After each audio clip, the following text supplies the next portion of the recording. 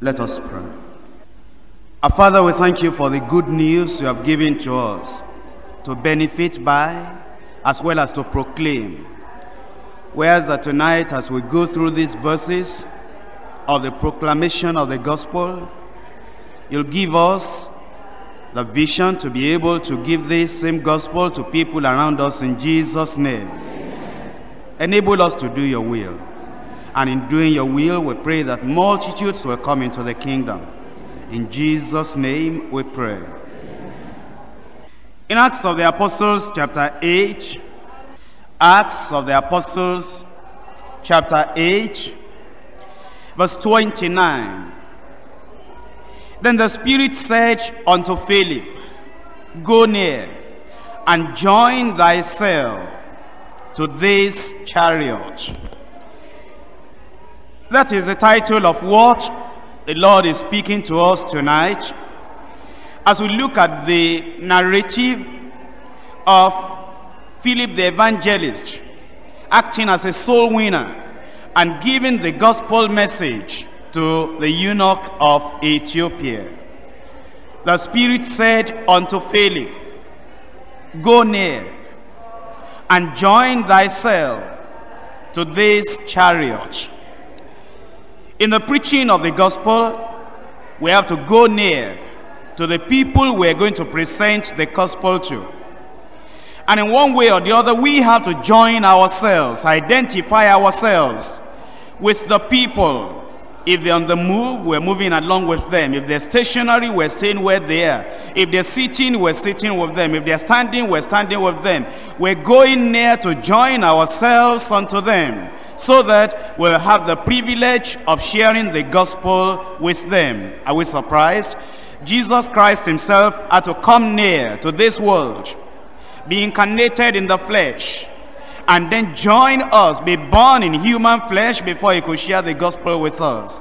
And also the apostles had to come near to the people. They had to go to those synagogues and to those temples, and they had to join the people or identify with the people and share the gospel with them, until those disciples were scattered into Judea, and they went near and they joined themselves with the people of Judea. Those people in Judea could never hear the gospel, and until Philip the evangelist went down into Samaria, went near, and then he joined himself. He lived with them, he stayed with them, he related with them. Then he couldn't preach the gospel until then. And here was a eunuch of Ethiopia coming from Jerusalem, and he was seeking and searching after the truth. And then the Spirit said, Philip, there is work to do, and this is one thing you must do. You go near, you join yourself to this chariot, and that will afford you an opportunity of giving the gospel to the people who are in need. The successful evangelist, Philip, here gets involved with what we call personal evangelism. He was led of the Spirit of God to bring the gospel to a Gentile. In fact, the first Gentile to be confronted with the saving truth of the gospel. Evangelists or believers are not reservoirs of heavenly treasure or the saving knowledge or the gospel. We are not reservoirs, we are channels. The gospel gets to us, and then we pass it across for the benefit of other people. We must be in the world. That means you go near, you join yourself unto them, you sit where they sit, you stand where they stand, you move where they're moving in the world. You identify with them, you come near unto them, and then you're able to bring the message unto them, of course, without becoming corrupted with the system of the world. Now, in the narrative before us, which is Acts of the Apostles chapter 8, verses 25 to 40, you'll see three things that stand out very clearly, among other things, in sharing the gospel. Number one is the proper preparation. Number two, the positive presentation. And number three, the personal profession. These are great spiritual principles in soul winning, and we're going to learn about this principle today in the passage we have before us. Let me read to you so you have a feel of the flow of the passage itself. Acts of the Apostles chapter 8 from verse 25. And they, when they had testified and preached the word of the Lord, they returned to Jerusalem and preached the gospel in many villages of the Samaritans. And the angel of the Lord spake unto Philip, saying, Arise, and go toward the south, unto the way that goeth down from Jerusalem unto Gaza, which is desert. And he arose and went, and behold, a man of Ethiopia, a eunuch of great authority under Candace, queen of the Ethiopians, who had the charge of all her treasure, and had come to Jerusalem for to worship, was returning and sitting in his chariot. He read Isaiah the prophet. Then the Spirit said unto Philip, Go near, and join thyself to this chariot. And Philip ran thither to him, and heard him read the prophet Isaiah, and said, Understandest thou what thou readest? And he said, How can I, except some man should guide me? And he desired Philip that he would come up and sit with him.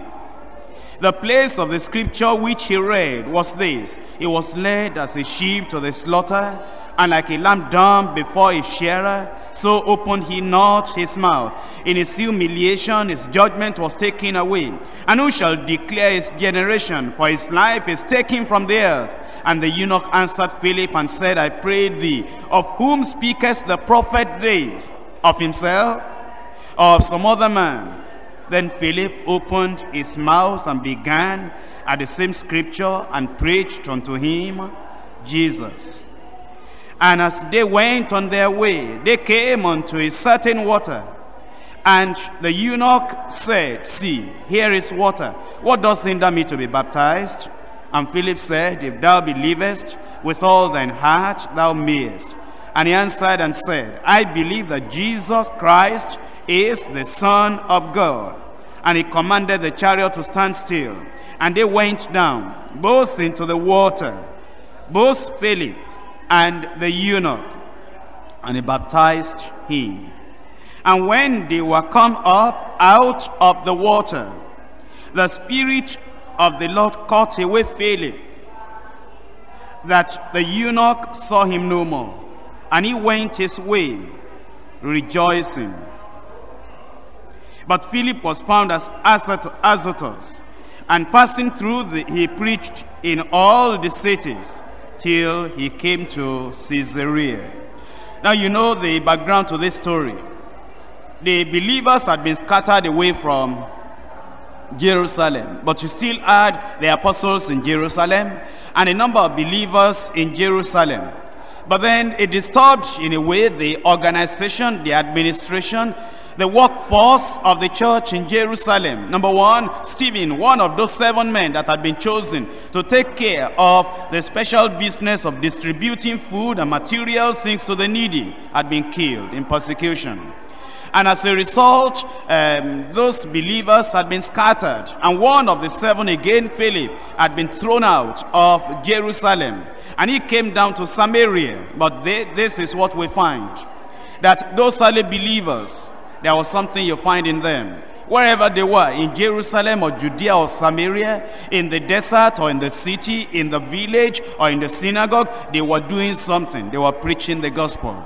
As individuals, they were sharing the gospel. As communities of believers together, they were sharing the gospel. Be they apostles or disciples, be they believers or officers in the church, there was something you found them doing. They were sharing the gospel. When they were in Jerusalem, they filled Jerusalem with this doctrine that Jesus is the only Savior. As they came into Judea, they filled Judea with this doctrine. There is no other name, Jesus the Savior. And Philip came to Samaria. There was nothing else to talk about. It was this same Jesus Christ, the Savior of the world. So then, everywhere they went, they were sharing the gospel.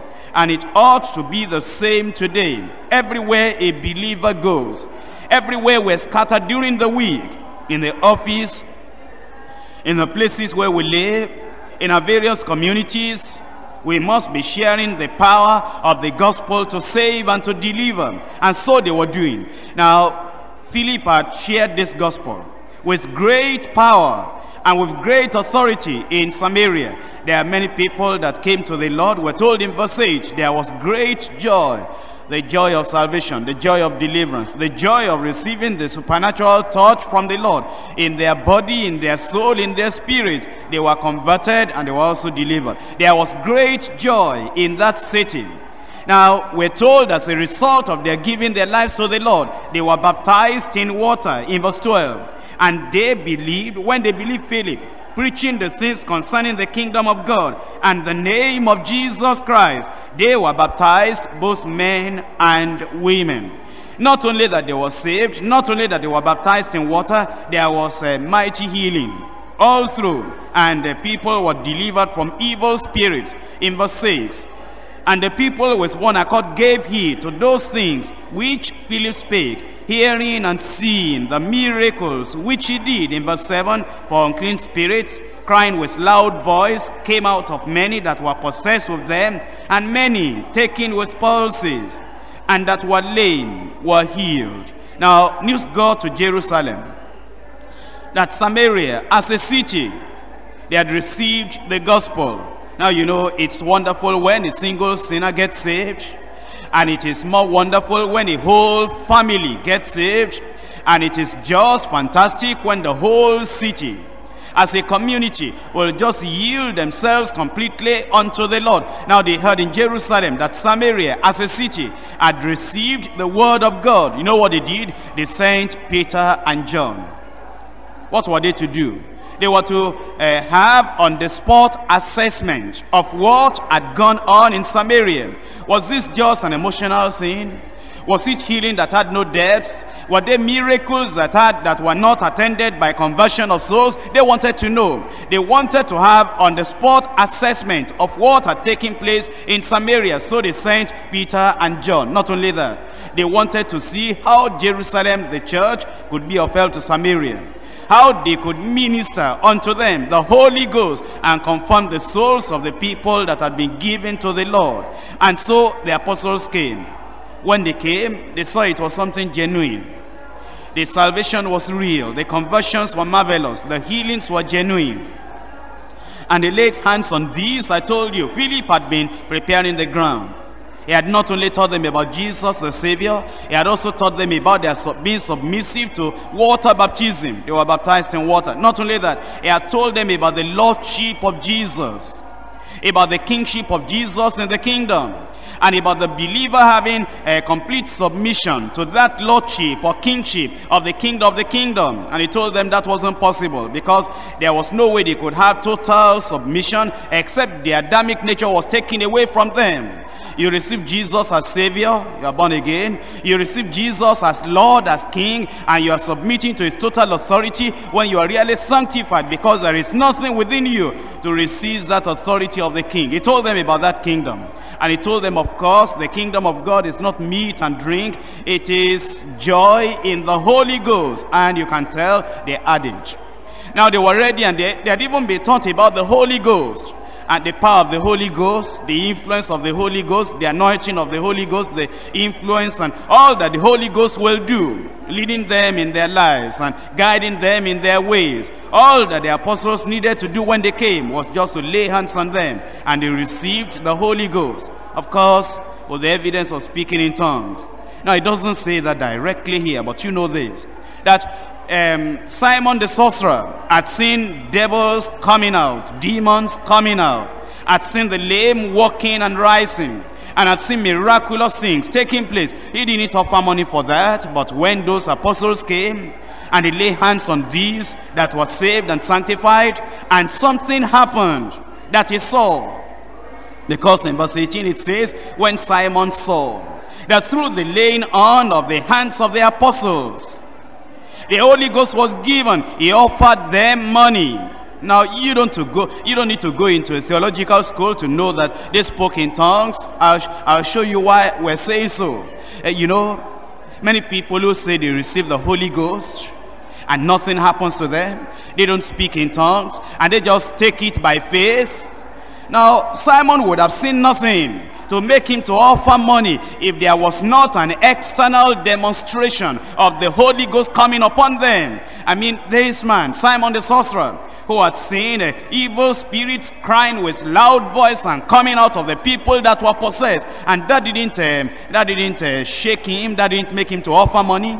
He had seen people that were lame in terrible condition, hands paralyzed, legs paralyzed, and every part of the body not functioning except the head, and even the mouth, the muscles not functioning. He had seen them under the prayer of Philip, and these people were rising up. He didn't offer money for that. Now when the apostles came and they laid hands on these people, and the Bible says the Holy Ghost came on them, they were all quiet, no evidence, no speaking in tongues, nothing that will show anybody that anything was happening, whatever. This man will not offer money for that thing that had no result. But you know, he saw something. In fact, Augustine tells us in his writings in those early days, Augustine said, well, they spoke in tongues because, you know, it passed on from mouth to mouth. And apart from that, you know, even without the testimony of Augustine, you know this,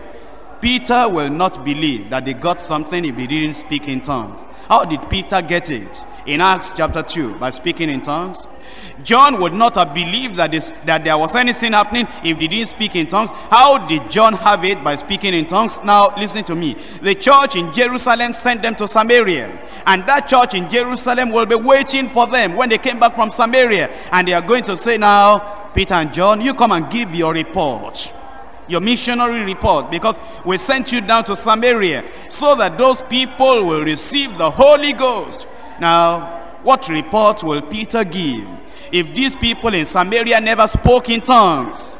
Now, will Peter just say, well, we laid hands on them, they didn't even shake, they didn't even make any move, and they didn't even speak in tongues, nothing spectacular happened as a result of our laying hands on them?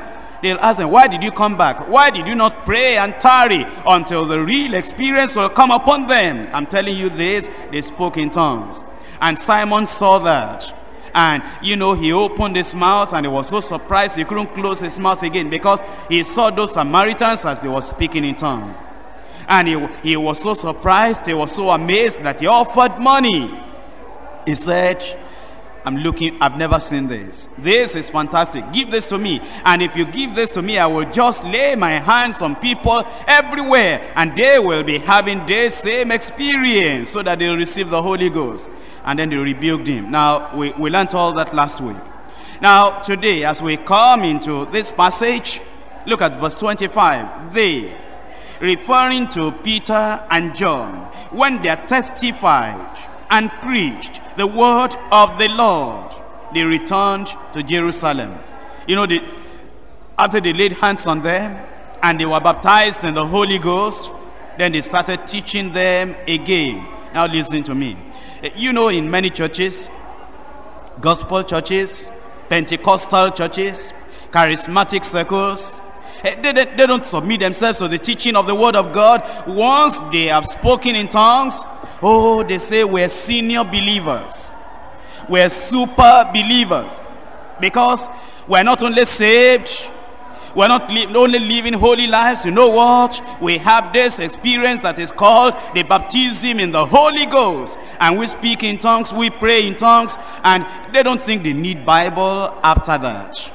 In fact, when the message of the word of God is going on, somebody will go in the spirit and shout hallelujah, praise the Lord, start a chorus on the left hand side, start a revelation on the other side, and begin to give a prophecy on the other hand, and they say, well, the Holy Ghost is here, we don't need Bible. The Holy Ghost is here, we don't need teaching. Listen to me.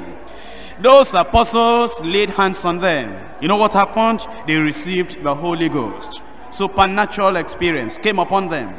And as things began to happen in that fellowship, miracles, and now they even had the gifts of the Holy Ghost. But then they preached the word of the Lord unto them. When you are saved, you have a capacity to receive the word of God. But listen to me, in a measure. Because that cup is small, and that cup you have after you are saved cannot hold too much of the water of life. And you know, when you are sanctified, you have a greater capacity for the teaching, for the revelation, for the deep mystery, the insight into the word of God. Because, you know, you have more than a cup now. And the Lord is able to give you more of the word of God, and you see more of the word. But you know, when you are baptized in the Holy Ghost, then you have a greater capacity for the learning of the word of God. The word of God becomes your food, becomes your meat, and all the time there is a desire within you to want to have a large intake of the word of God. That's what happened when they received the Holy Ghost. It became easier for them to be able to take in the word of God more and more. You know, there is nothing like you become charismatic and therefore you don't want the word of God anymore. You become spiritual, you don't want the word of God anymore. You know, some people that say they have the baptism in the Holy Ghost, that say they speak in tongues. Oh, they say, anytime I just want to have my quiet time, I can't read the Bible anymore. I just like to pray and to speak in tongues. Listen to me. That's not Bible. That's not scriptural. Because you know what Jesus said? He said, I have many things to say unto you. I cannot tell you now. Jesus, why? Because you are saved. You just have a little measurable capacity for the word of God. And I can't tell you many things I would have told you. And I'm praying for you, you get sanctified. But yet even after you are sanctified, I cannot tell you all the mystery of the kingdom of God, because you do not have the total capacity to receive the total entirety, the entire word of God. But when that Spirit of God is come, when you are baptized in the Holy Ghost, and you begin to talk in tongues, when you are baptized in the Holy Ghost and the supernatural begins to happen unto you, you know what? You have a great capacity for the word of God, and that Holy Ghost will begin to teach you and to teach you and to teach you the word of God from his anointed ministers, through his anointed servants. So you see, they had got the Holy Ghost, and now Peter and John now sat them down, settled them down, and said, now you can really learn. You know people that are zealous before they have the Holy Ghost, and they are on fire before they have the Holy Ghost. They are consecrated before they have the Holy Ghost, because they're seeking, they're searching, they're running after, and they're saying, oh Lord, give that experience to me. I want to have the baptism in the Holy Ghost. And they're searching the Bible. They read the Old Testament, they read the New Testament, they read in the major prophets and the minor prophets, they read in the book of the Kings and the Chronicles, they read in the Pentateuch, they read, that means Genesis, Exodus, Leviticus, Numbers, and Deuteronomy. They read in the New Testament, they read Revelation before they are baptized in the Holy Ghost. They're searching. Where am I missing it? Why have I not got this experience? What is it that is lacking in my commitment and consecration that I've not got the Holy Ghost? And eventually they consecrate so deep, and they pray so earnestly, and they believe God so much, they just lay hold on that promise, and the Holy Ghost comes upon them. Then they rest. And oh, now I thank God. I don't have to read the Bible anymore like before. Oh, when I was seeking for the baptism in the Holy Ghost, I read the Bible. I read the Bible. But now I can rest. You are missing something. You are missing something, because there is something so deep and so great and so rich and so high that God never told you before you were baptized in the Holy Ghost. There is something of the mystery of the gospel that Jesus will never share, never tell you until you are baptized in the Holy Ghost. And if after you are baptized in the Holy Ghost you relax, you say, I don't have to come to Monday Bible study anymore. I don't have to come to Thursday Miracle Revival Hour anymore. I don't even have to come every time to search the scripture anymore. Oh, you are missing something. Oh, you say, now I have the Holy Ghost and I can sit down. No. The moment you have the Holy Ghost, learning will start, teaching will start. And you see in verse 25, and they, when they testified and preached the word of the Lord, returned to Jerusalem, and they preached the gospel in many villages of the Samaritans. Now in verse 26, we have this Philip. And now listen to me. In the preaching of the gospel, there's a great preparation to be done. Great preparation. Part of the preparation, in fact, the greater part of the preparation is done in heaven. And the other part of the preparation is done here on earth. God is involved in preparing people for the proclamation of the gospel. He's preparing the preacher, he's preparing the receiver. And we're told in verse 26 of the preparation that the Holy Ghost was making, that God was making. Verse 26, and the angel of the Lord spake unto Philip, saying, arise and go toward the south unto the way that goeth down from Jerusalem unto Gaza, which is desert. Now, somebody was coming from Jerusalem. He had gone there to worship. The Ethiopian eunuch. And he was searching and seeking.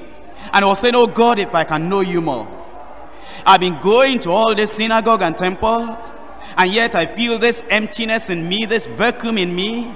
I feel that I'm so shallow. I feel that I don't have the real thing. Where is it? And that man had begun to search the scriptures. But then he had not discovered Jesus Christ. He had not known. How shall they know except somebody will tell them? And so the Lord knew that, and the Lord sent an angel, and the angel of the Lord spoke to Philip, and he said, arise and go, arise and go, arise and go. The leading of the Lord. Listen to me. If you're a child of God, the Lord will lead his own children. He will lead in various areas. You know, people were asking questions yesterday. We try to make friendship with these people. We try to preach the gospel to them, and they are not responding. Listen, in people responding, you have the preparation that is necessary, you have the presentation, and then you have the profession. And they will not come to the last part, the profession, if the other two, the preparation and the presentation, are not all right. Now you must follow the move of the Spirit. You must follow the leading of the Holy Ghost and the leading of the Lord, as is leading you to the people that are prepared for the reception of the gospel. Now the Lord sent this angel, and the angel of the Lord told Philip, he said, arise and go. Now listen to me. Many times believers have difficulty knowing the leading of the Lord. Now they are waiting behind, and they're saying, well, I know the Lord has spoken to me, but I'm still waiting for more. Listen to me. You'll never get what you are waiting for until you act on what God has already told you. You know, when we were in school, we studied science, and we studied mathematics, and we studied other subjects, literature, many things we studied. But now, when it came to mathematics, particularly in geometry, you know, they'll teach us theorem 1. And our teachers will do something. And after teaching us theorem 1, they'll give us problems, practical problems, to make use of theorem 1. After we did all those practical assignments, they taught us theorem 2. Then they will not teach us theorem 3 immediately. They'll give us practical assignment again to be able to make use of theorem 2. I'm telling you something. God has given you theory. And until you make a practical in your life what he has already taught you, he will not give you the next step.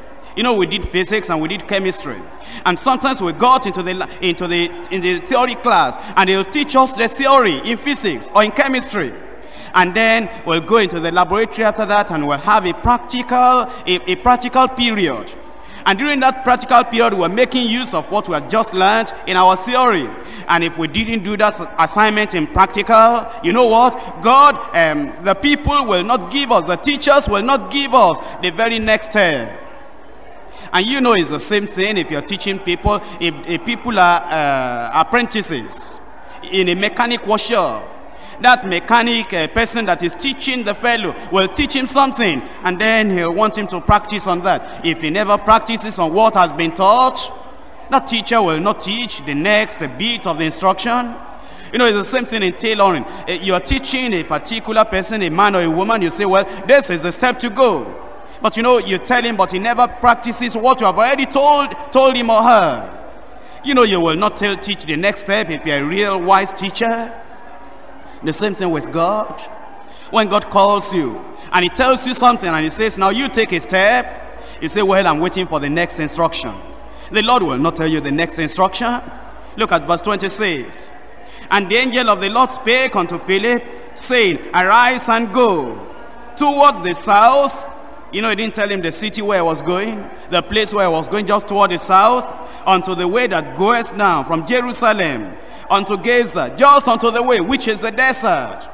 Are there people there for me to talk to?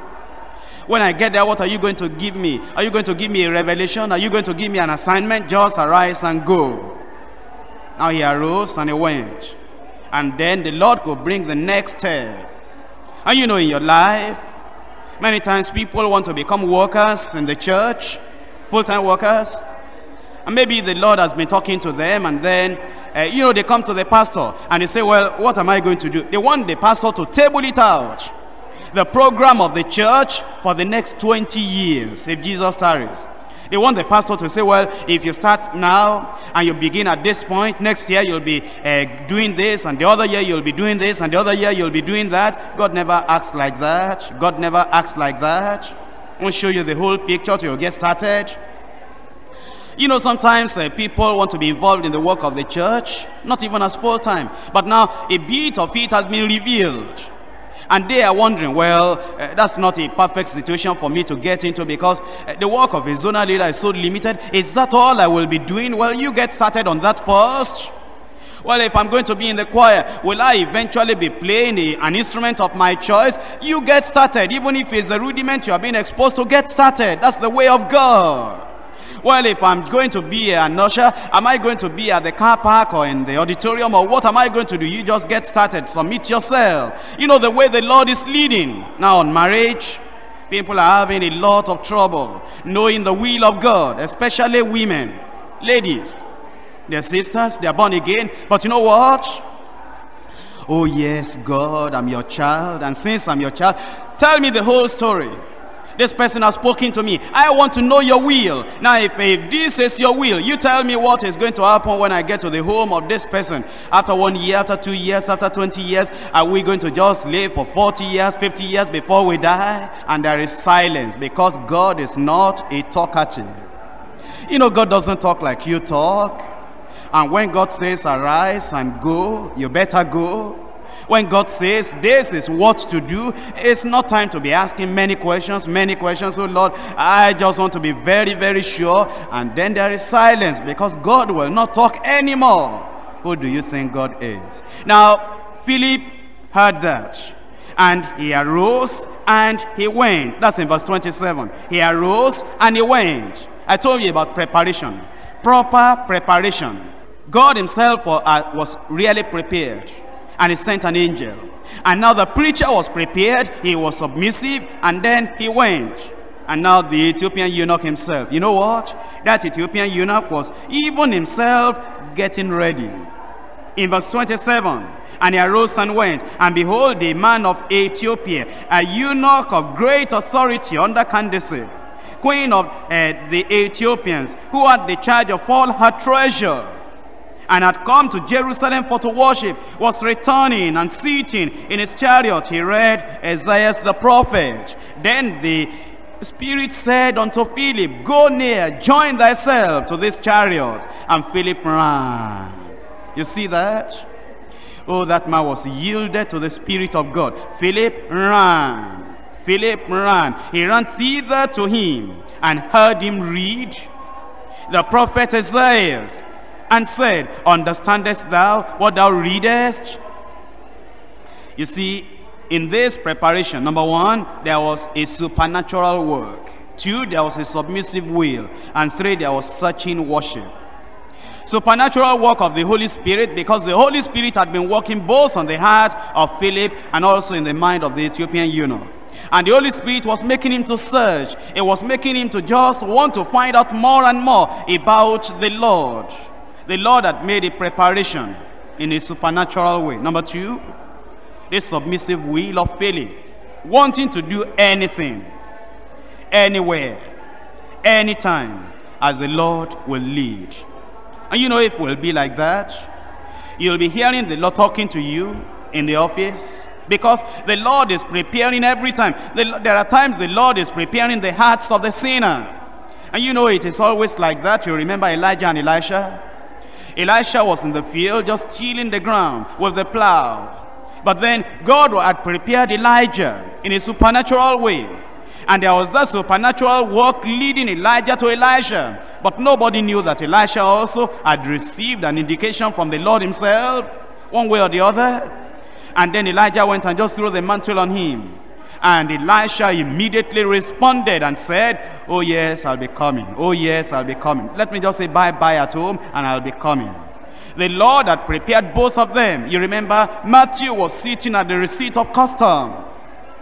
And Jesus came to him, but there was preparation. Of course, Jesus was prepared of the Holy Ghost, because he was full of the Holy Ghost and led of the Spirit all the time. And that man was on the side of the road, Matthew, the Levite. And you know, as Jesus came there, he said, follow me. There wasn't much preaching, there wasn't much argument, there wasn't a question and answer period, but that man just arose and he followed him, and even gathered publicans and sinners together, and he made Jesus to be able to talk to them. There was real preparation, supernatural work, and a submissive will. And then you know the case of Andrew coming to Peter and saying, Peter, we have found him. Who is that? The Messiah, of whom we have been reading about in the scriptures. I saw him, and I know this is the Christ. Let's go. And you know, there was no argument from Peter, and he came to Jesus Christ. Andrew brought him to Jesus Christ, and the moment Jesus saw him, he said, you are Peter, and you'll be called a stone. And then he followed. You know, there was supernatural work already done, and there was that submissive will.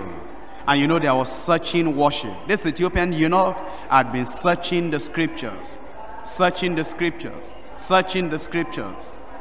And you know, these things go together. And as you're going to witness, ask yourself, are you supernaturally prepared? Has the supernatural work been done to prepare you?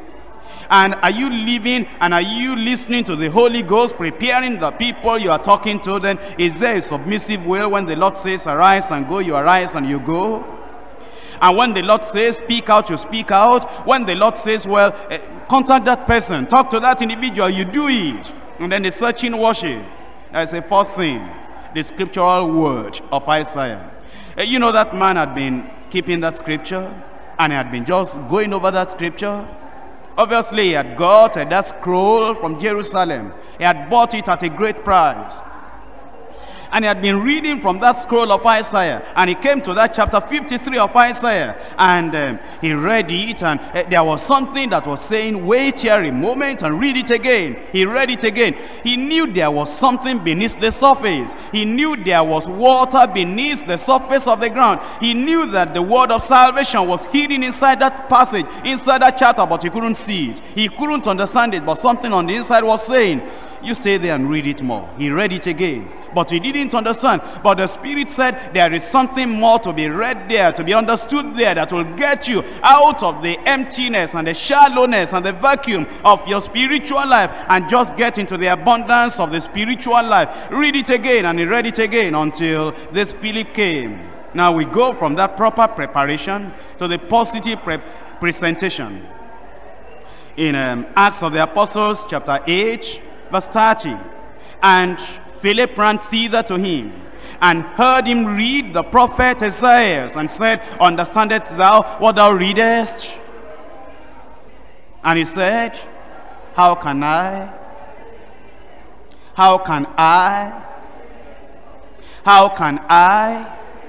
except some man should guide me? We don't read the Bible like we read literature book. And you can say, well, I studied English at the university, therefore I have the ability to understand the Bible myself. You don't. The natural man perceiveth not the things of God. They're mystery to him, they're foolishness to him. It's not grammar, it's not English, it's not intelligence, it's not wisdom, it's by the Spirit of God. How can I, except some man should guide me? You know the status of this man? He was the treasurer of the whole province, country of Ethiopia. And he was working directly under the queen of Ethiopia. You know, that time, we have Ethiopia today, but that time Ethiopia was something larger, because it was just like an empire that ruled over much of Africa. It was almost the whole of Africa below the Sahara. And you know, this man that was the treasurer under that queen, It was a great thing. And yet with all the status, with all the position, with all the understanding, with all the intelligence, with all the position that he had, he couldn't understand that thing on his own. And so he said, how can I, except some man should guide me? And he desired Philip to come up and sit with him. And now came the presentation. The place of the scripture which he read was this: he was led as a sheep to the slaughter, and like a lamb dumb before his shearer, so he opened not his mouth. Talking about Jesus Christ the Messiah, talking about the betrayal of Jesus, the trial of Jesus, the crucifixion of Jesus, the death of Jesus, and the sacrificial atonement of Jesus Christ. In his humiliation, his judgment was taken away. And who shall declare his generation? For his life is taken from the earth. Talking about his sacrificial death, the way he shed his blood for the remission of our sins. And the eunuch answered Philip and said, I pray thee, I beg you, I plead with you, of whom speaketh the prophet this? Of himself, of some other man? Then Philip opened his mouth and began at the same scripture. Underline that in your Bible. At the same scripture, and preached unto him Jesus. Now please look up here. When I talk of positive presentation, I'm not talking against sin. I'm not talking about, just being sentimental and emotional and just, telling the people they're going to heaven if they will just come along with you. I'm not talking about that. I'm talking about at the point where you meet the people, you start talking to them about the Lord. There is something, now listen to me, we don't cut down and criticize and destroy what other people are doing. But, as I'm teaching you, there are people that concentrate on a particular mode of presentation of the gospel. They call it the 4 spiritual laws. Now, sometimes it works, sometimes it doesn't. Now, they tell you that Romans 3:23, all have sinned and come short of the glory of God. Then you go from there to Romans 6. You go from there, you go to John chapter 3 verse 16. You go from there, you go to John chapter 1 verse 12. You go from there, you go to another passage. And anybody they want to talk to, anytime, anywhere, at any situation, it is the same system they go through. But it doesn't work always like that. He began at the same scripture. If you are going to really present the gospel, now this is what has been hindering your own evangelism from being effective. You are not able to start at the point where people are, with scripture or with the Spirit of God. But have you ever noticed in the Bible how Jesus will start at the point where the people are, and from there he will take them on? Listen to me. He met a woman at the well of water, the Samaritan woman. And you know what Jesus did? Jesus started right there. And he started talking about salvation, the water of life. Some people were seeking for Jesus Christ because they are taking bread. the ordinary bread. And they were looking for him to make him king. And Jesus wanted to present the gospel to them. How? By telling them about the bread of life. Some people came to give Jesus Christ the news item of the day that came up and said, well, the tower fell upon some people and they died. And Jesus started right from that point of the news item and said, do you think those people are more sinners than you are, except you repent? Something is going to happen. A man had just received healing, and Jesus found that man in the temple and said, now you don't commit sin anymore because you don't want a greater sin, a worse sin to come upon you. Jesus always started at the point he met people. And Paul the apostle did the same. He saw them, they were worshiping idol in that city, and when they were worshiping idol, they even had the right into the unknown God. And Paul started right at that point, and he started giving them the gospel. Peter did the same thing. They all came together in Acts of the Apostles chapter 2, and they were amazed and astonished. And they were saying, what is the meaning of this? Because they had those people in the upper room speaking with tongues. And Peter started right at that point, and he said, this is that which Joel spoke about. And he gave them a reason for the speaking in tongues, and then he slides into the preaching of the gospel, and 3,000 got converted. That's a positive presentation. You start where the people are. If they're sick and they're looking for healing, start from that point of healing. If they are poor and looking for provision, start from that point of provision. If they are discussing something in the office and it's bothering them, start from that point. If you're in the village and they are talking about something that is bringing a problem to them, start from that point. Philip began at the same scripture. You know, some evangelists, they have some messages that they always preach. They are not resourceful. They do not study the word of God. And whatever the situation is, they do not know how to match everything together so that they will present the gospel. The same thing on Thursday when preachers preach on salvation. Now, you know, if we're going to have positive preparation, you ought to know what the people are looking for. When the people come here, they come here because of need.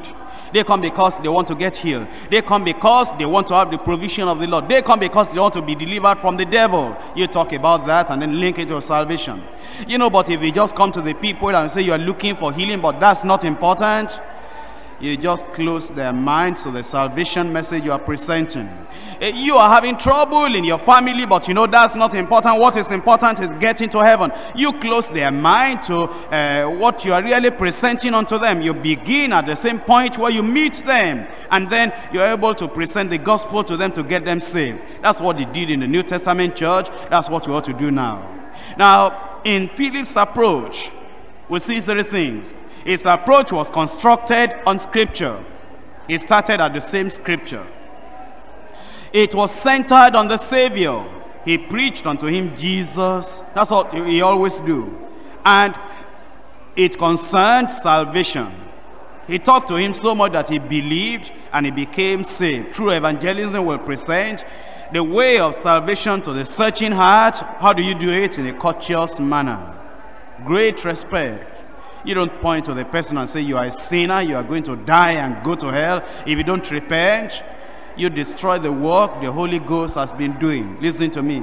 Before you ever come to preach to anyone, the Holy Ghost has been laboring on that individual. Before you ever come to present the gospel to an individual, the Holy Ghost has been working on that individual to get that individual saved. Has been drawing him, moving him, leading him, and bringing something to his remembrance and telling him you ought to draw nearer God, dress nearer God. You ought to seek the face of the Lord. The Holy Ghost has been doing a great work before you ever come to present the gospel. Now, if you come in and you do something foolish, something irritating, something that is so that is not a good, you know, you just scare the person away, and then you destroy what the Holy Ghost has been doing in preparation of that individual for the gospel. So have a positive presentation, and make sure you are watching them. See at the point where they are, and just at the point of their need, move in and then give the gospel message. You know, if the preparation is all right and the presentation is suitable, the consequence will follow. There will be a personal profession of faith. The people will yield. The people will give themselves. Now, please, in this area, I'm very concerned. Look up here. Many people make a serious mistake. Now, you are saved. You are born again. How did you get born again? Maybe in your own case, you heard a message. You went on your knees. When you went on you cried, you wept, you agonized for days before you could know how to get through and really get saved. You know the mistake you make? You want everybody to cry like that before they get saved. You want everybody to agonize like that before they get saved. Well, listen to me. Go through your whole Bible, New Testament. You'll find some people that wept. That woman that came to Jesus Christ in the house and was weeping, really weeping. She felt sorry, so sorry for her sin. So sorry, she had been a terrible sinner, and she wept and she cried, and the tears were coming on the feet of Jesus Christ, and she wiped everything away with her hair, and Jesus said, "Woman, your sins are forgiven. Your sins are taken away. Go in peace," and she was saved. But look up here. How about Matthew the publican? Did he agonize like that? Pray like that? No. Jesus just met him and said, "Follow me." Was he saved? If he wasn't saved, he will never become an apostle. But he was saved, he became a brother, became a disciple, became a worker, became an apostle of the Lord Jesus Christ. He was saved without agony, without tears, without weeping. Everybody will not get saved the same way. You remember Zacchaeus on the treetop? And he was watching that crowd. And as the crowd was coming with Jesus Christ, he came down because Jesus told him, Zacchaeus, come down. I must abide in your house today. And that man began to confess his own sin, saying, oh Lord, if I've done any evil thing and I've defrauded people, I will restore to them fourfold. Not only that, half of my good I will give to the poor. Jesus said, I see the faith in your heart today. Salvation entered into this house without any weeping and without any long, arduous type of prayer that is agonizing. You know, he just gave his life to the Lord in that simple way. And of course he was saved. Jesus said he was saved. Today salvation entered into this house. And you know, this man, the eunuch of Ethiopia, when did he have time to pray for long hours, long hours, long hours before he got saved? No time.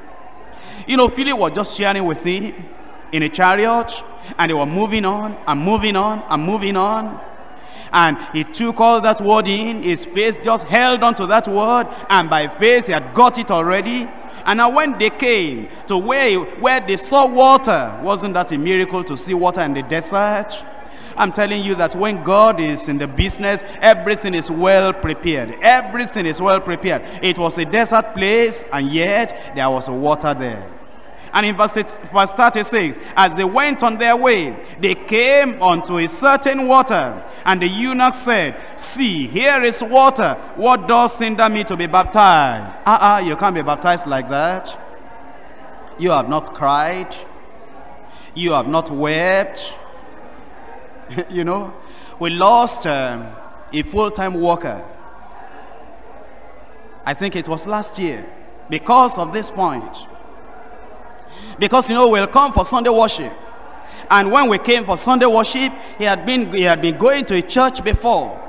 That, you know, before they get saved, people could pray for 3 years. Before they really get saved, they could pray for a long time. And they could cry and weep and, you know, stay at the altar and stay for hours. Pray for 3 hours, 4 hours without end. A sinner. And he could pray for those 3 hours and not get saved. And come back next Sunday again. Come back next Sunday again. And do that for 6 months or for 1 year or for 3 years before getting saved.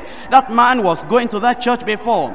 And now he was coming to this church, eventually even became a full-time worker. But you know what?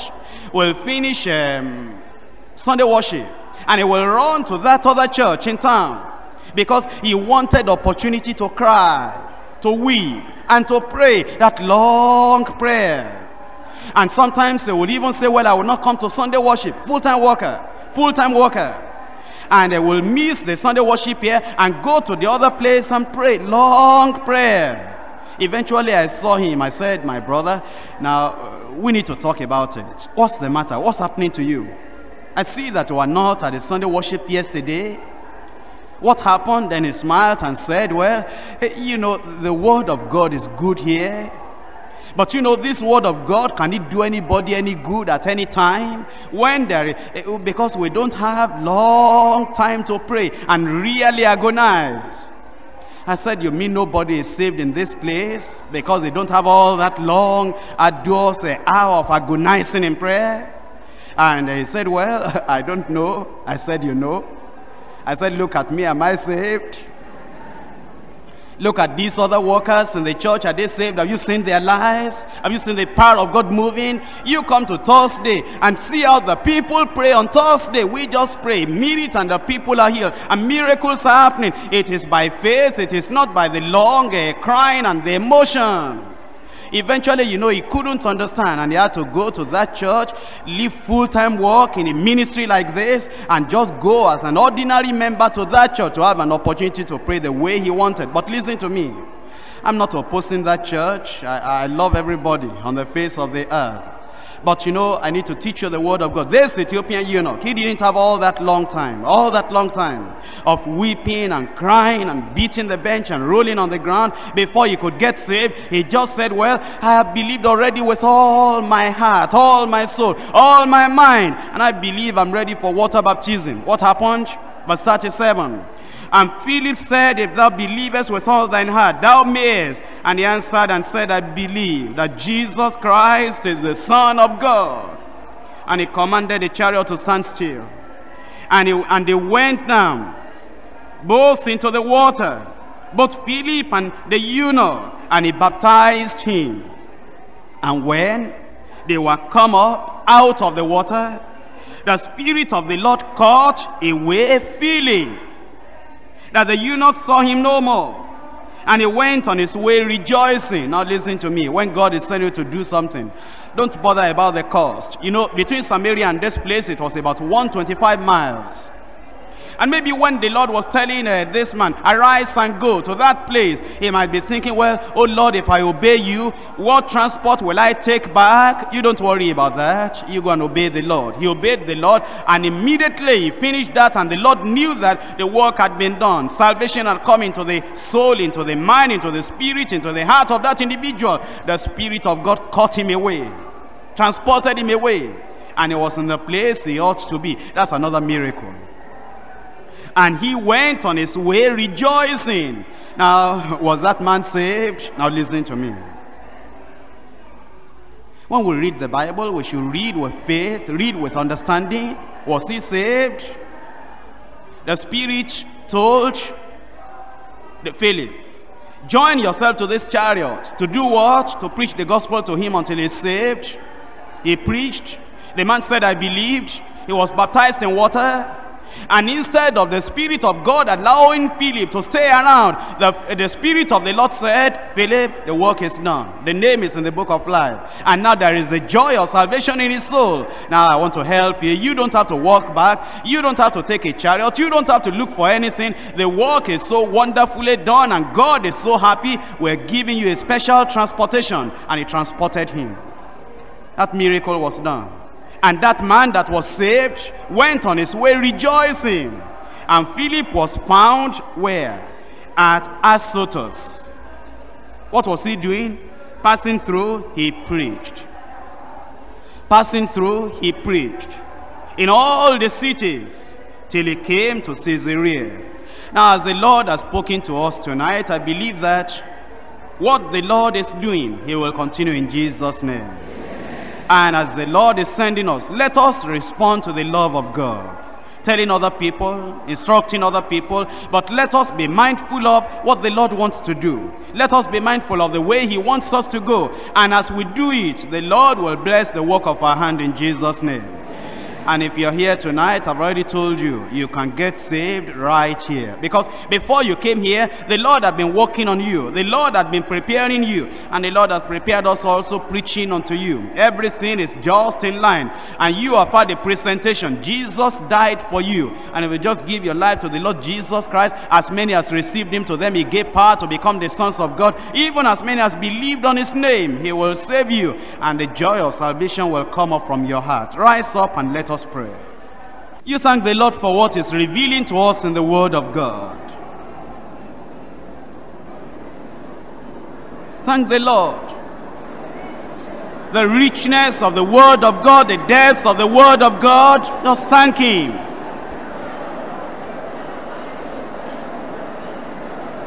And if you are not saved, just give your life to the Lord Jesus Christ and be saved. Turn away from sin. Understand that salvation is an accomplished work on the cross of Calvary. And the moment you receive, that moment you are saved.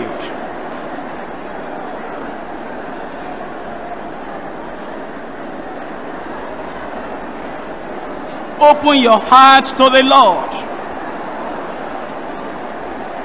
And as the Lord is telling you as members of the body of Christ to preach the gospel, to tell others of the saving gospel of the Lord, then tell them that they may be saved.